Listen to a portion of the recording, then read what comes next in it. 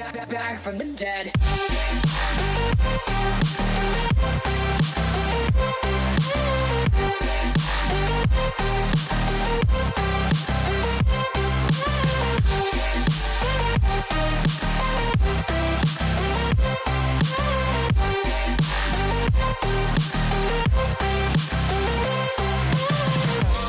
Ladies and gentlemen, the countdown has just begun. Are you ready?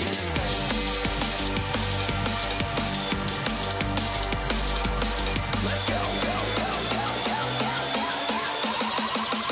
Now we're back from the dead.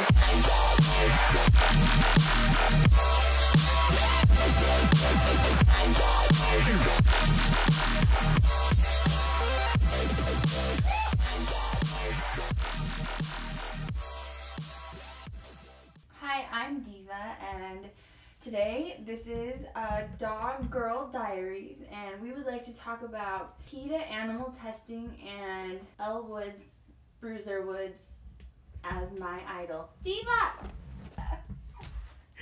Hopefully everyone just enjoyed my second oldest dog's intro for you. She would not get off of the chair.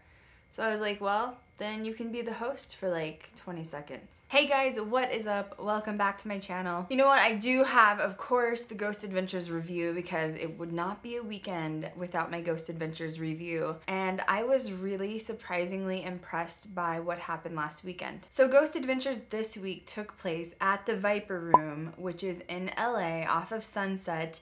And this is the famous location or club where River Phoenix died in 1993. Now, if you're not familiar with River Phoenix, he is Joaquin Phoenix's little brother. He was in some movies like Stand By Me and even Indiana Jones. Now, when he died in 1993, he was actually at the prime, basically, of his career. He was only 23 years old. Another thing that I thought was interesting that I was shocked Ghost Adventures didn't point out was River Phoenix actually died in the club on Halloween of 1993. So could that be another reason why he's maybe unrested? It's a very interesting possibility, right? So River Phoenix did die of a drug overdose, and he did appear in over 24 films.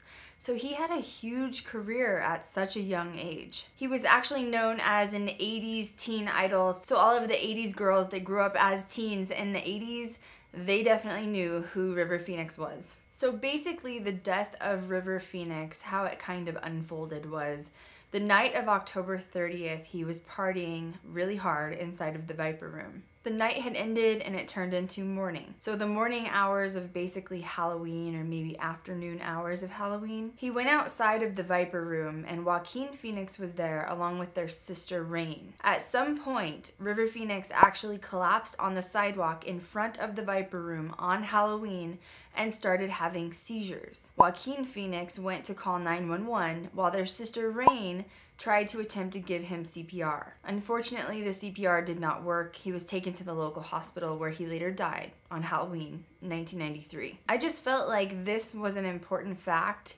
you know, where his death occurred, because I know that there's a lot of rumors with the secret room and possibly with one of the owners being buried back in the dirt. But I just wanted to make it clear that River Phoenix did not die in that room. So when this Viper Room was actually owned by Johnny Depp, there was a lot of interesting, you know, kind of myths surrounding what was happening to the missing funds of the Viper Room, and no one really knew who to blame or how to blame them. With the other owner, Anthony Fox, that had gone missing, his death still hasn't been determined, or should I say, he hasn't even been determined dead, just missing. It surrounded a lot of controversy around Johnny Depp, who has always been a huge actor since he was very young. So I think in order to remove himself from the controversy in the hopes of saving his career, he had to sell the Viper Room and get away from it so that he could continue his career path. Who knows if Johnny Depp was actually involved with the missing person case of Anthony Fox? No one really knows.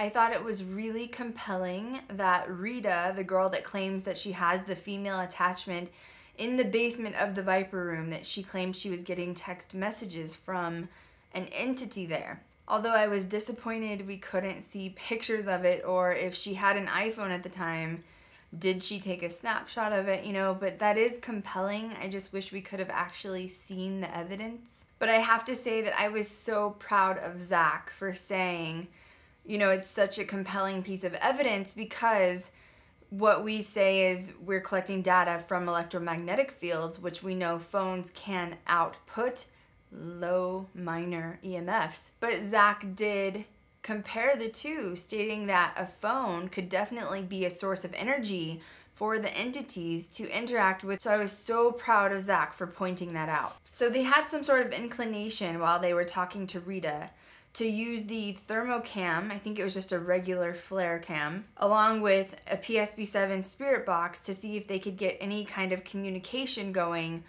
during the actual interview with Rita. I thought this was so great, guys. Like, I was so proud of Ghost Adventures for this, because I myself have been in the middle of an interview, and while you're doing the interview, you start hearing things and you start gathering evidence. So for them to have, you know, access to ghost gear at that exact moment, I couldn't have been more proud, because I have actually caught some of my most compelling pieces of evidence during the interview, and I have a theory behind this. My theory is that entities don't like to be called dead. They don't like to not be a part of the conversation. In my research, when I have gone to do investigations, I have found that they just want to be a part of the conversation too, which is why most of the time, if you actually listen or try to gather evidence while you're doing an interview, you can actually get some of your best pieces of evidence during the interview process. And I know that it's not what you anticipate, it's not what you expect. You need to be focused on the interview, yes, so that you can have accurate facts and data collection and eyewitness accounts for later.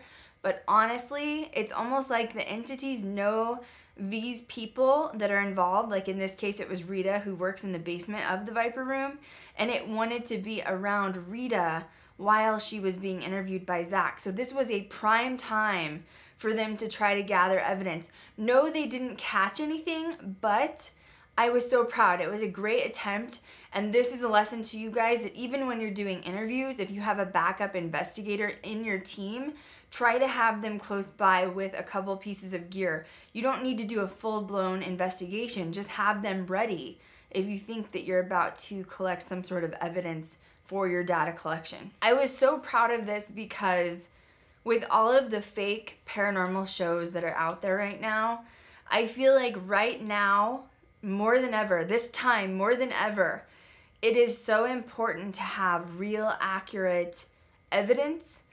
And this proves to me, once again, that Ghost Adventures, you know, isn't faking it, because they were showing. We didn't capture any evidence. We were hoping we would, because we had an energy change in the atmosphere we could physically sense. So we pulled out some gear, but we didn't collect anything, but at least we tried. That is authentic and being real, and it is more important now than ever for them to show no evidence versus a bunch of fake evidence. Now, the next thing that I thought was crazy was the actual manager of the Viper Room, or was he the owner? I couldn't really tell if it was a manager and a manager or a manager and an owner. Anyway, they showed the actual footage of all of the people falling down in the exact same spot by the bar over and over again. Obviously, you could tell this wasn't just like friends hanging out at the Viper Room or the bar. This was actually customers that were hanging out at the bar. And he even said sometimes if people walk up to the same place over and over again, they'll just continue to fall for absolutely no reason, almost black out. Why did I think this was so great and I was so proud that Ghost Adventures got the footage to show us? Could this be actual evidence and evidentiary support of a portal existing? Because that's really what it could be. If it's in the exact same spot and everybody, even the same person or different people in the same spot, everybody that goes to that same spot continues to fall and almost pass out in the exact same manner, it wouldn't just be energy of like an entity. This would be a full-on portal at this location. So I was just so taken back when I saw that footage of these random customers falling. That potentially could be proof and evidence of an actual portal existing that we have never seen before as investigators. Now the guy that I'm talking about, the one that had like kind of curly hair, like I said, I couldn't tell if he was like a manager or the actual owner. But he said in 16 years he will not go back into the hole or that room. So I thought that was really crazy. So he didn't really give an explanation. He said he's not really a total non-believer, but he's not really a believer, but he thinks something else exists. So that is really compelling that in 16 years he's worked there probably any time during the day and any time at night that he still refuses to go back into the hole. So there must be some sort of really strange energy going on back there. This was actually a really comical Ghost Adventures, I thought. Like, I laughed a lot. One of the most funny parts I personally witnessed was Billy has his MacBook and he has the sticker covered up because technically they're not sponsored by Apple, so he can't show the Apple insignia or logo, you know, on television unless they're actually approved for sponsorship, right? Now, talking about the actual EVPs they captured. So Rita sat down to actually listen to the EVPs that they captured through the spirit box.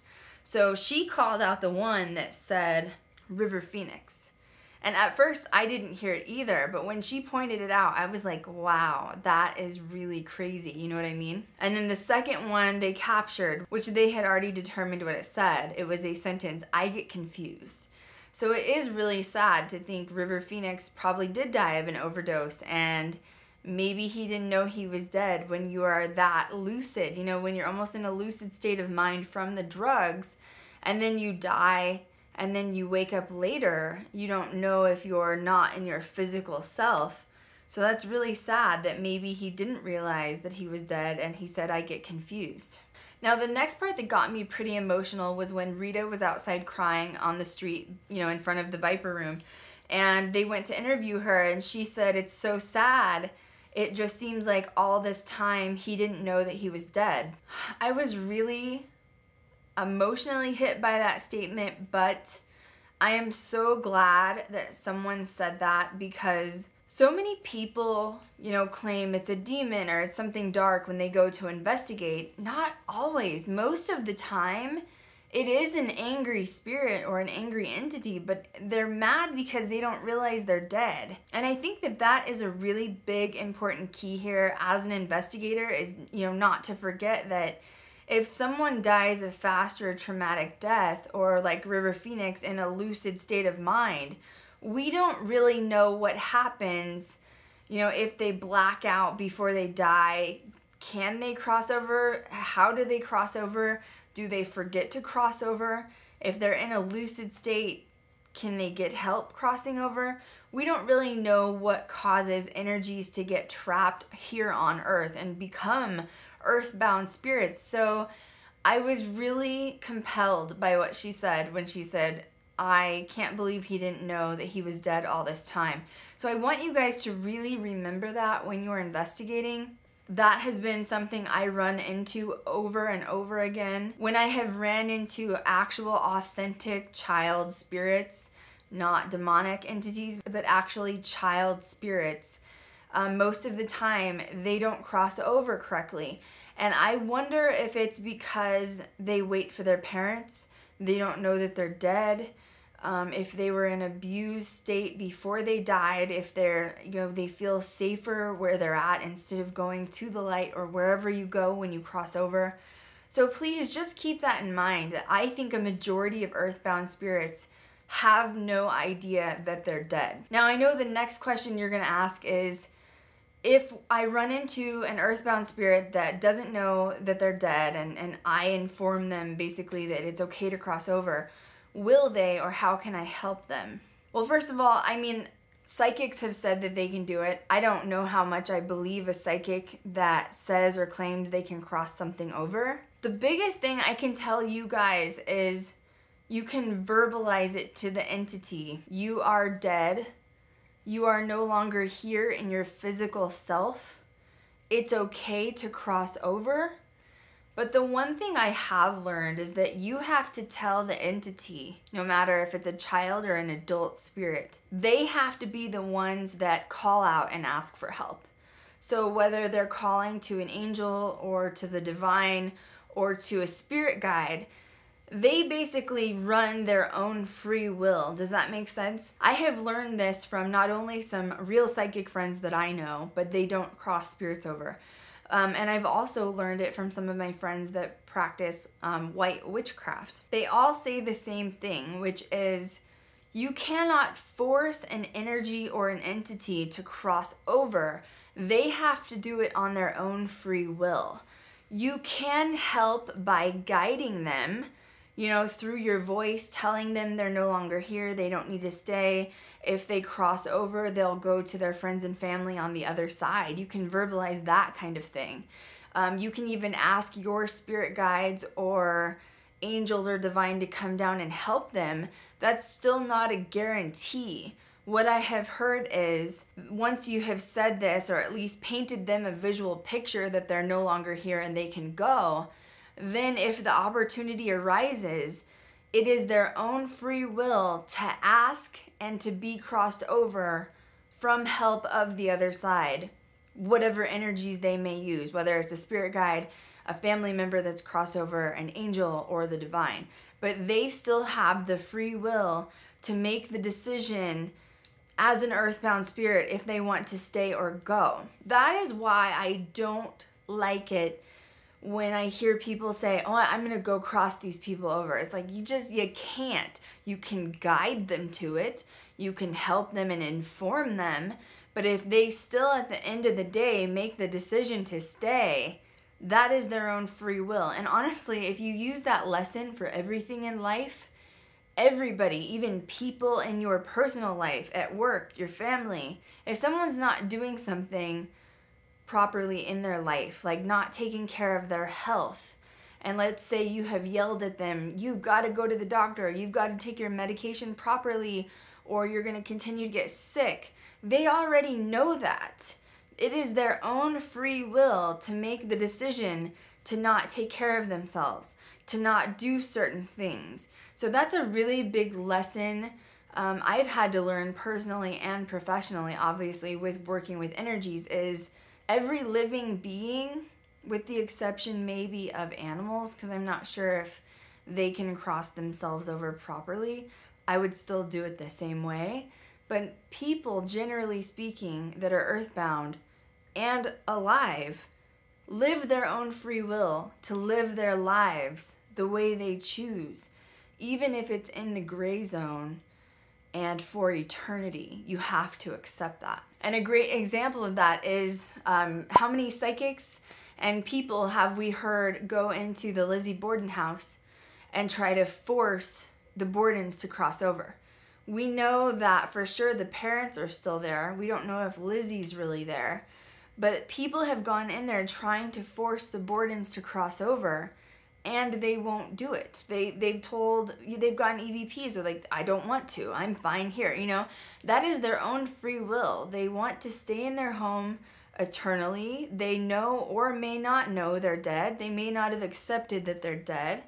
And so that's their own free will as an energy to stay in their home forever, for eternity. So try to take that lesson with you, not only as an investigator, but as your day-to-day life. So now when Ghost Adventures is getting ready to actually do the investigation, I was shocked when Zach was kind of just doing commentary and telling what was going to happen and what was about to unfold.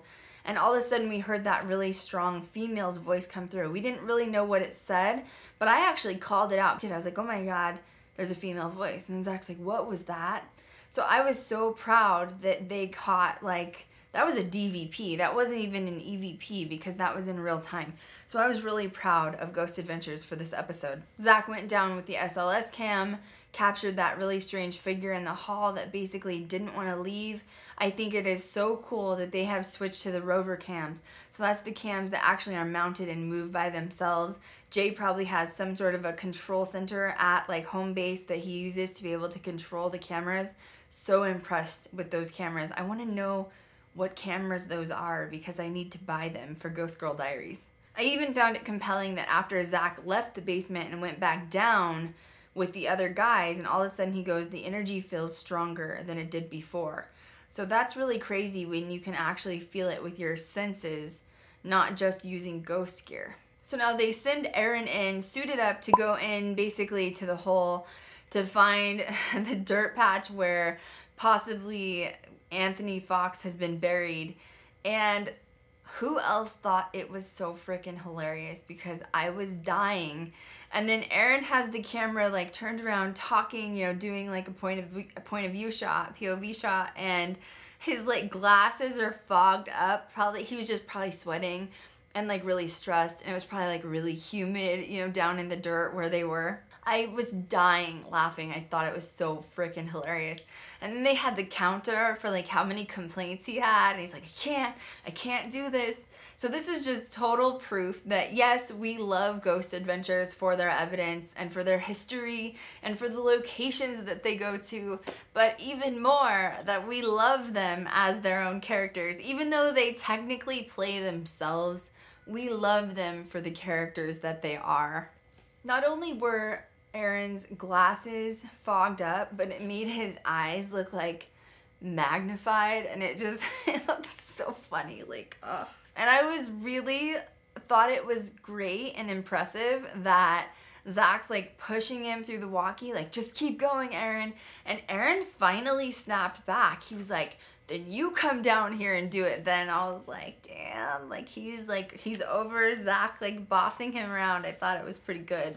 You go, Aaron. Good job. You keep that up. God, and then the poor dude is like crawling through like glass and metal rods and like all that stuff. He says his knees are getting cut up, and then he's looking for the millimeter and like the PSB-7. He said he thought he lost the walkie-talkie, and he says that everything was in his pants and he can't find it. And then he gets concerned that he looks like he's playing with himself on national television.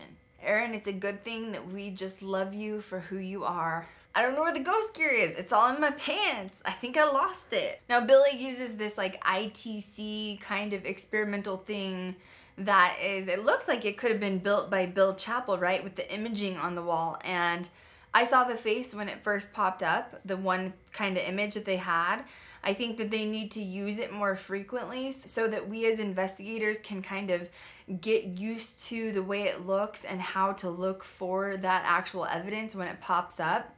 I did find it really compelling that they had had it on for a while and not another single image popped up on the wall. At first, I did want to say that it was matrixing, but then Zach had announced that they had had it on for 30 minutes and not another image popped up other than kind of like the blurry background.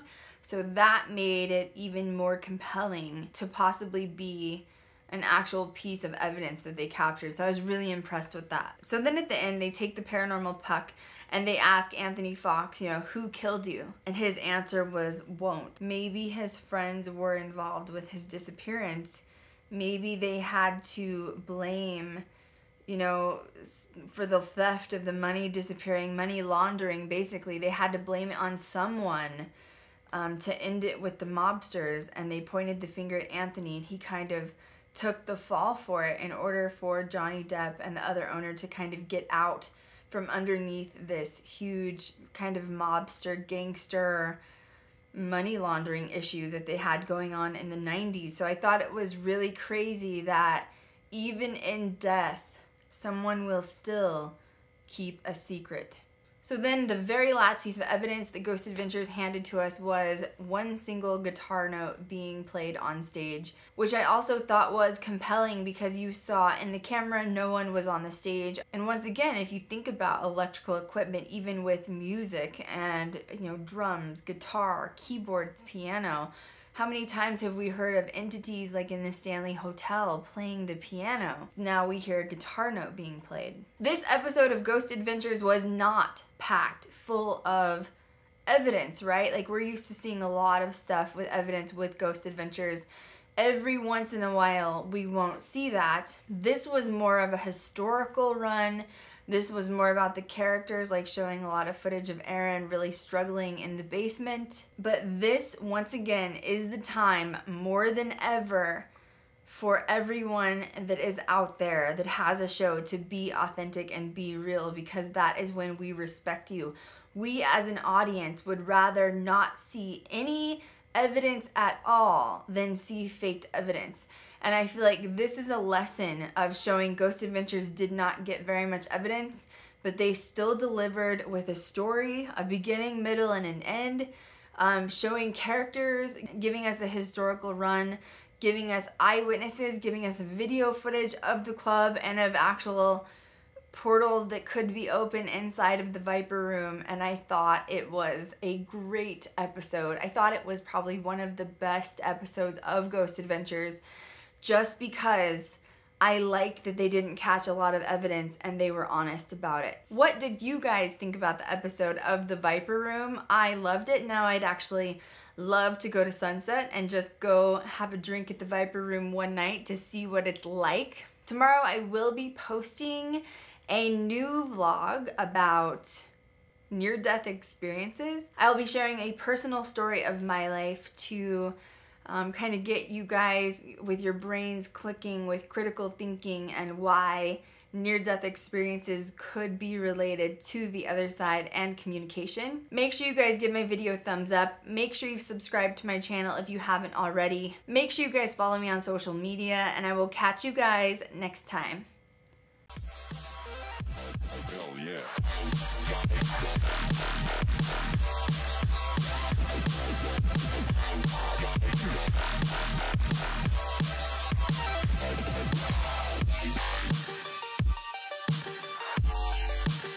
We're back from the dead.